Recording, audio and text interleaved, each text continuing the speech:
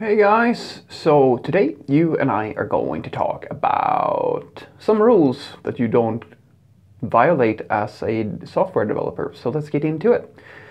So basically the question in question here is can you name some rules that are universally true and that you never violate? And I actually had to think about this quite a bit because you may not, well, maybe you do, maybe you don't.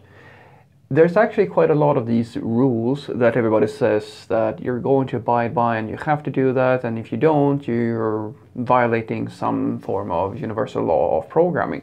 But the sad fact of the industry is that, well, there's only one rule that I think is constant for this sort of thing, and that is that change is constant, and basically that means that whatever you decide to be best practice or whatever you decide is important to you, it's just a matter of time before you have to change something, or you have to make a deviation from a good practice or something like that. All that is required for you to take all of these tiny little beautiful rules that most of us call best practices and throw them absolutely like straight out the window is that a stakeholder comes to you and says, hey, we need this to happen. Because as soon as a stakeholder says, oh, we need this to happen, and you go, oh well, but that will violate my beautiful code or the way I want we should write things, and then they immediately say, well, yeah, but we need it.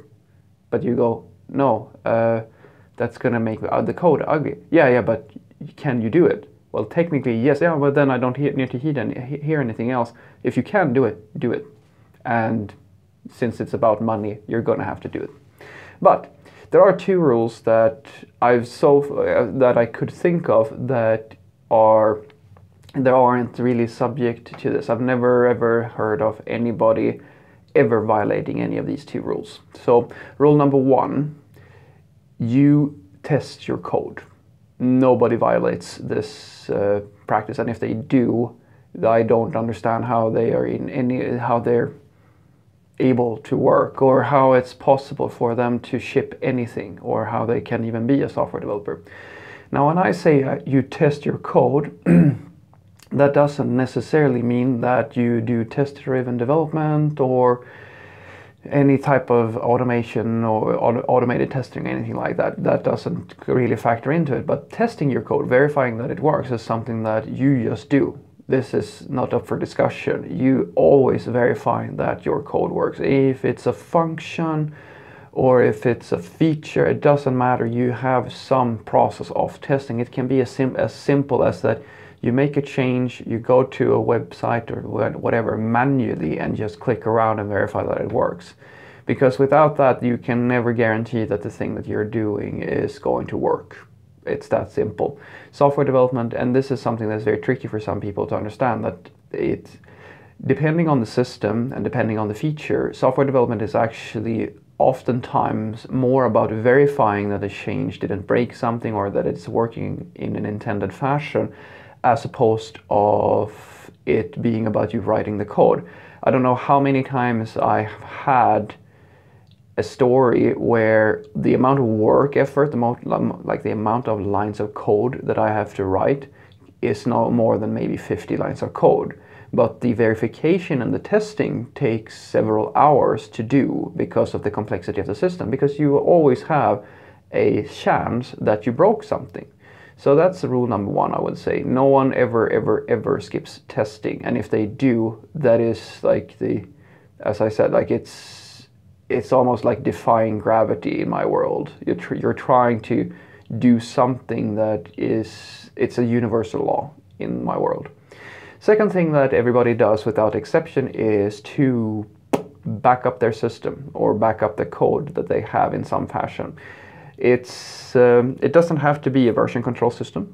Most people do use a version control system of some sort. Most of us are using Git or Mercurial. Then there are people who are using Subversion, and there are a few others as well. But you have some fashion. I mean, it can be as simple as you save the files. Like in design land, I know that a lot of designers have this pattern where they make iterations and then they just copy paste the folder that holds their artboard and just make a new one and then make changes to that. That is also technically a version control system. Without this, you have no way of getting your code back. if something goes wrong. Unless you are backing up your code in some fashion, or if you lose it, or if something goes wrong, or there's a power outage or corrupted files or anything like that, you're pretty much screwed. So, and I would even go one further and say it's almost a rule. It's not. I can't really, with a good conscience, say that nobody violates this idea of having a version control system, but they should have a version control system of some sort.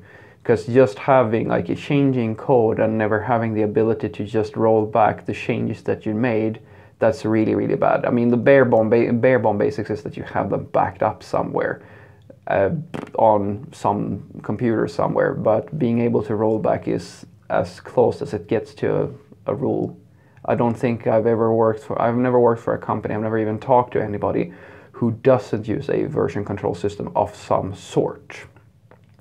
In many ways, I wanted to add a third rule here and say that in many ways the same is true for databases, that you need to have a backup system or a rollback system, a recovery, something like that for your production databases. But I'm sorry to say that although that should be a hard rule in the same fashion as this is, it's not, and there are enough scandals on the internet that you can read about where some person has deleted the production database by mistake and there was no way to recover it. So what I want you to take away from this is that, at least in my world, there are only 2 rules that I can off the top of my head think of that nobody violates in software development. They are cornerstone rules, and number 1 is that you test your code.